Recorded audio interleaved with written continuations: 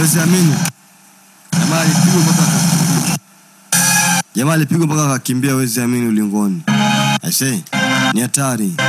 Huyo ndo Bai Sheng. Jamaa fire hata kidogo mzee. Mziki wake ni CD buku. Mziki wake ni wa maana mno, wezi amini. Kwanza jamaa alisepa mwenyewe. Yani alisepa na 100. Tana mziki wa kufa mtu. Huyo jamaa afai wakopeshi wala mziki wake ni hatari mzee baba. Huyo ndo Bai Sheng, mwanaume wa shuka. Mka jamaa hali yake ni mbaya. Damu zimemtoka ni nyingi. Anamtaka huyo jamaa aje ulingoni ili waweze kukabiliana yeye na yeye. Lazima hakuna shida yote, kama unanitaka poa, hamna shida jamaa wangu. Hamna kwere kweche. Itakuja hapo ulingoni. Ili ndize kuona nani ni mbabe kati ya mwenzake. Baina yangu mimi na wewe. Huyo jamaa aje ulingoni namna hiyo. Anajiamini mno, wezi amini. Jamaa akaja ulingoni. Sasa nichekishie mambo haya. Bai Sheng anateza muziki. Angada mnyingi zimemtoka. Wewe inatosha. Binti alisema inatosha, ule mwandishi wa habari. Inatosha. Akaingilia. Ama mtu ni mgonjwa sana, ngaji seli yake jinsi ilivyo. Anasema ikuhusu wewe. Wewe inatosha, kuna haki ambazo zinaweza kuzifuata hapa. Haki gani mpumbavu kaa pembeni?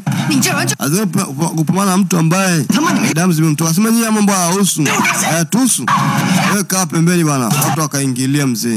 Sasa kwamba hii inabidi pambano liweze kuahirishwa, lipambane ikiwezekana. Maana haiwezekani wewe pia na mtu ambaye hali yake ni mbaya hivi. Yana hali yake inazidi kuwa ni mbaya. Akimcheki bibi, hawana marinjirinji. Anaona wenge kinyama. Hali ni mbaya mno. Mheshimiwa Mita Bai Sheng.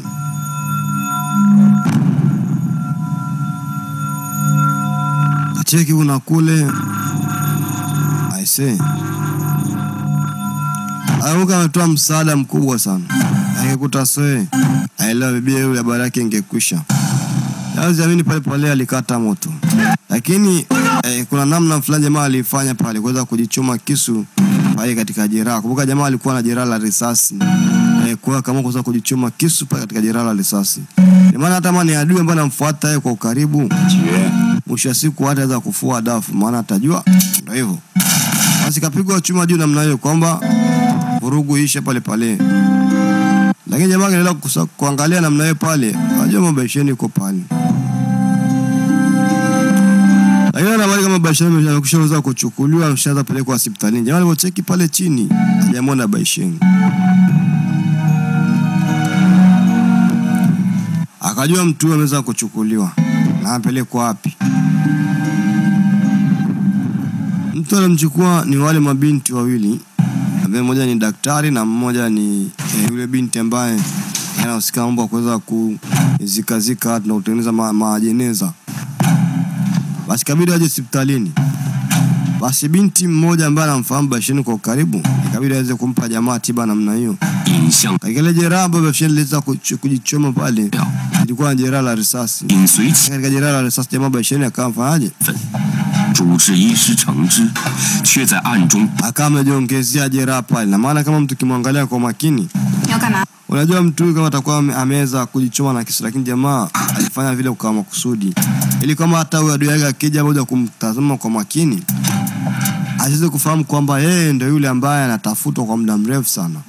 Hii ni kila mara anaweza kutumia Bai Sheng. Maana kama kwanza kujichoma na kile kisu. Hii ndio mipango yake anaweza kuitumia namna hiyo Mheshimiwa Mita Bai Sheng. Yuko zake hospitalini anaendelea kupata matibabu. Kumbuka jamaa ako naye makini sana yani. Hawezi kumwachia hata nusu saa, hata dakika kadhaa. Lazima endelee kuweza kuwa makini na mtu huyu hapa. Maana tu ni mtu mmoja hatari mno. Lazima wewe endelee kuweza kumfuatilia mtu huyu hapa. Hawezi kumwacha kivivi. Basi pana pili huko katika ile eneo la magazeti. Binti kwa zake huko. Alienda kufanya mambo yake taratibu pasina shaka yote, akiwa na rafiki yake wa karibu. Au binti watu wengi wanamfuatilia kwa karibu mkubwa sana. Na binti akifanya makosa anaweza akapoteza maisha. Kuna baadhi ya watu ambao wanamfuatilia ni wengi mno.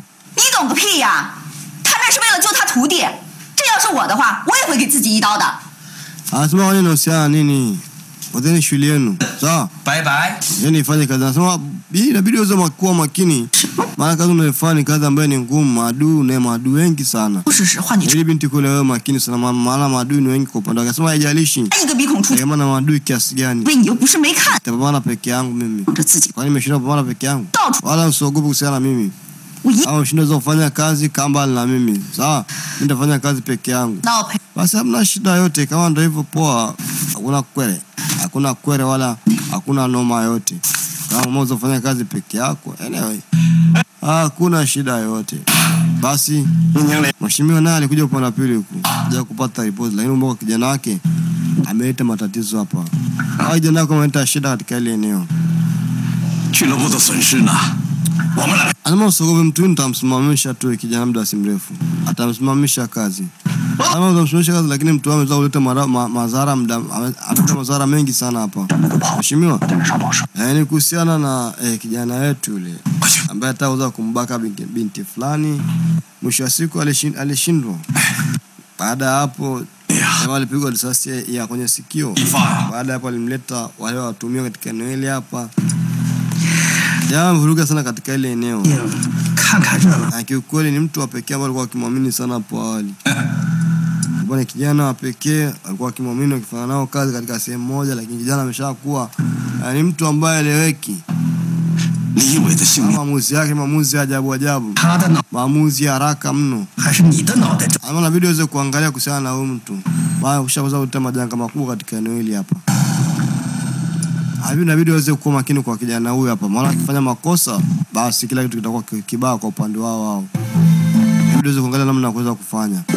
Basi Bashani yuko zao kituo chake huko hospitalini. Jamaa kone karibu naye sana. Hawezi kumwachia mtu, lazima aweze kumhoji mambo kaza.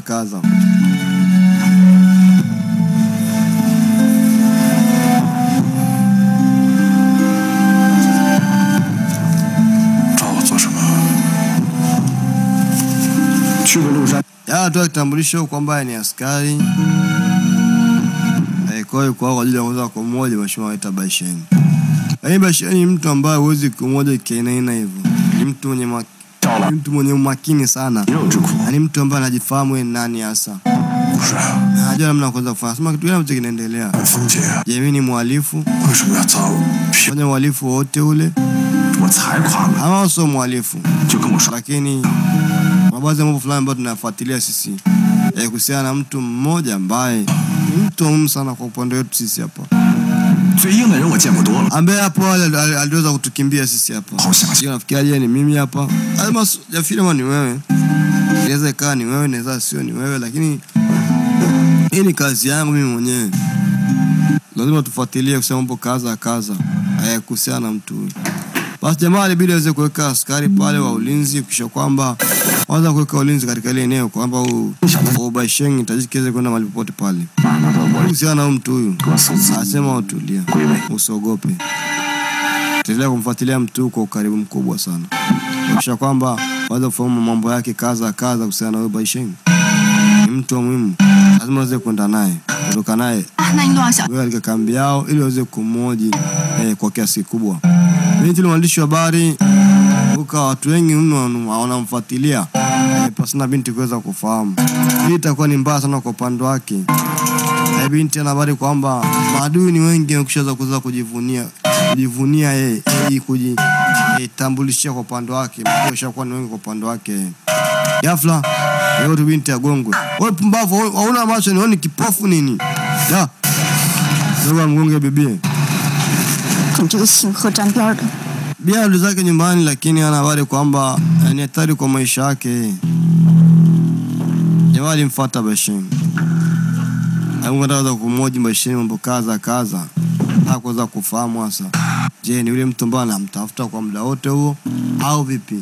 Kuna mtu mmoja aliwahi kupigwa risasi hapo awali. Unaweza kufahamu je, Basheng ndo mmoja wa mtu aliweza kupigwa risasi? Maana huyo mtu aliweza kupigwa risasi wao wanda katika nyumba yake, mwisho wa siku mtu huyu hakuweza kumpata. Wakasikia risasi zinapigwa hapo nje, mwisho wa siku ndio hivyo.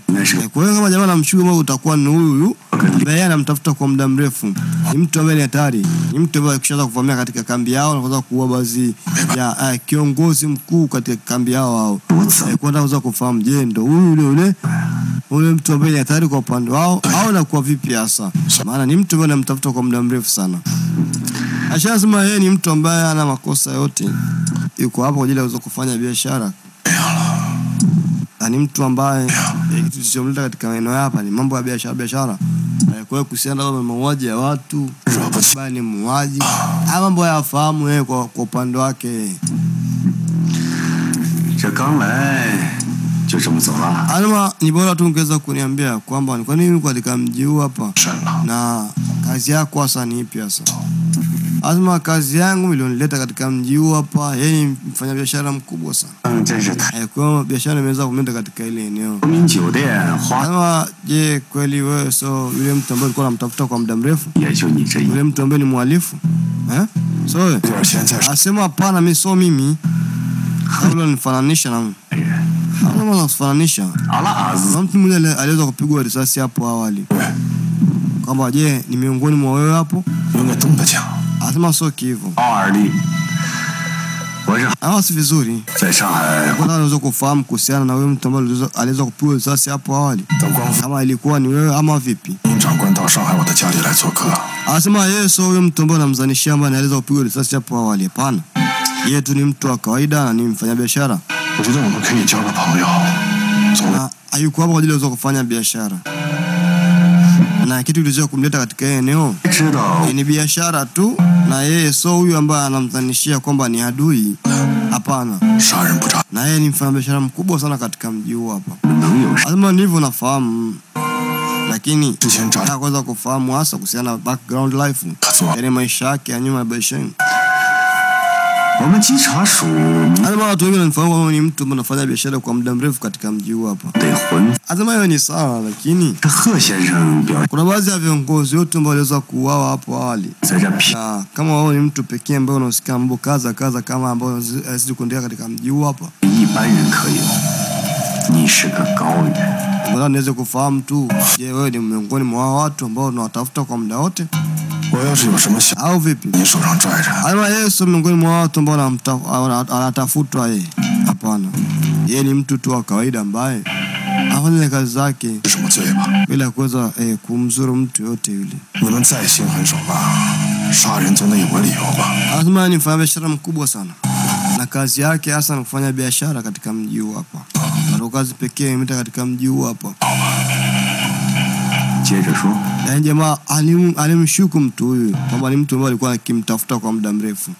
Lakini Basheng alikataa namna hiyo. Alimkataa huyo jamaa kimtindo, yani kiaina yani. Basheng ni mtu ambaye ni hatari mno. Kwa kabila aweze kumkataa jamaa kimtindo yani. Kwa jamaa sifahamu kwamba yeye ndo huyo ambaye anamtafuta, lakini ndo yeye Basheng. Ndio mheshimiwa mta spider. Siwezi kufuatilia mambo kama haya. Sababu sasa unashia tu mheshimiwa. Yetu iko fresh. Ndio kufuatilia mambo kaza.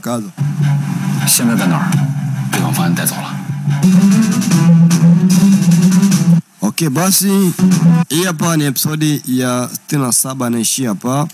Episode ya 68 hii hapa iko mbali mzee baba. Sorry. Hii hapa ni episode ya 22 inaishia hapa. Episode ya 23 hii hapa iko mbali.